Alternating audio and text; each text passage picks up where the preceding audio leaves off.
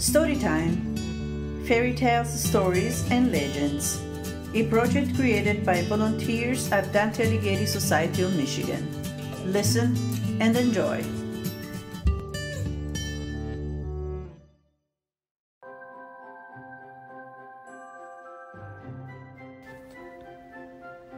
Italian Folk Tales, selected and retold by Italo Calvino.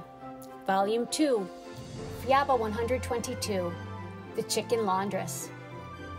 There once was a washerwoman who had no children. One day, while she was hanging out clothes, she saw a mother hen with 7 chicks running along behind her. "Holy Mother," she said, "even if you helped me have a hen for a daughter, I would be happy."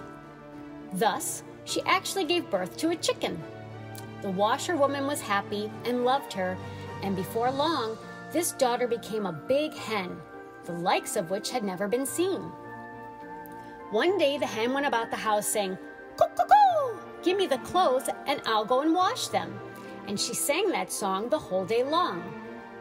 The washerwoman at first turned a deaf ear to her, then lost patience and threw her an old rag. The hen took it in her beak and began flapping her wings, continuing to flutter until she reached a deserted terrain. There she put the cloth down on the ground, and in its place rose a palace. The hen climbed the palace steps, walked through the front door, and, in that moment, turned into a beautiful young lady. From the palace came numerous fairies who dressed her like a queen and prepared a fine feast for her. After eating, she went out on her balcony for a while. The king's son, who was hunting in the vicinity, saw her and fell in love with her. He hid nearby and waited for her to come out. He finally saw her emerge and turn into a hen. The hen gave the palace one peck. The palace turned back into a rag, and holding that rag in her beak, the hen flew off. The king's son ran after her. "How much will you take for this hen?" he asked the washerwoman. "I wouldn't sell her for all the gold in the world," said the poor woman. But the king's son went on so that the washerwoman was unable to say no and therefore parted with her hen daughter. The king's son carried her to his palace and made her a nest in a basket beside his bed. In the evening, he went off to dance.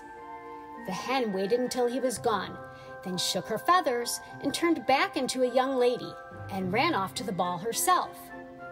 When she entered the ballroom, the king's son recognized her and hurried away at once. He ran home, looked into the basket, and seeing the chicken feathers, threw them into the fire. Then he returned to the ball and danced with the young lady, pretending he had not recognized her. He went home late, but the hen wasn't there. So the king's son went to bed and pretended to go to sleep. Then in stole the young lady on tiptoe and, thinking no one saw her, went to don her chicken feathers again. She approached the basket, but the feathers were gone. Terrified, she was glancing about when the king's son rose and took her in his arms, saying, "You will be my bride."